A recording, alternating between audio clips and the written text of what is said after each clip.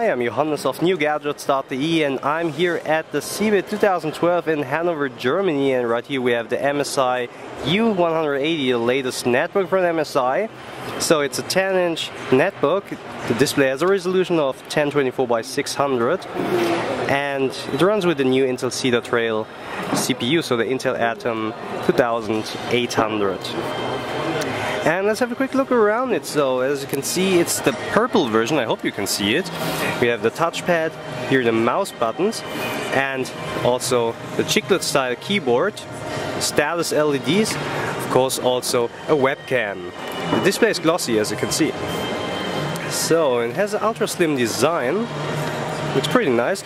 And let's have a look around it. So we have a card reader, the audio ports, 2 USB ports, Ethernet, and here on the left side you can find Kensington key lock, the DCN, VGA, HDMI, and also the power button. So that's the new MSI U180 here at the Cebit 2012.